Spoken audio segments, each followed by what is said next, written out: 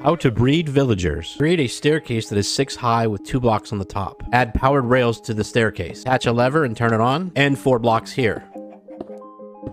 Build up the sides. A temporary block here, glass block here, trapdoor, close the trapdoor. Once you have a villager in a minecart, push the minecart up the hill, remove the minecart, place down a piston and a block. Now push a second villager up the hill, remove your rails. Fill the sides down to the ground, fill the back to the ground. Remove these 3 blocks, place down soul sand, place in a bucket of water here and here. Remove this block and place a bucket of water here. Place down 3 powered rails and a lever here. Place a block here and place down 5 beds. Give your villagers 6 stacks of carrots or potato. Come to the back of your build, remove this block, add a block here, here, and 2 more here. Place down a button, place down a temporary block here, glass block here and here. Remove this, place down redstone, glass block, and redstone. If the baby villagers get stuck on top, press the button, the piston will push them forward.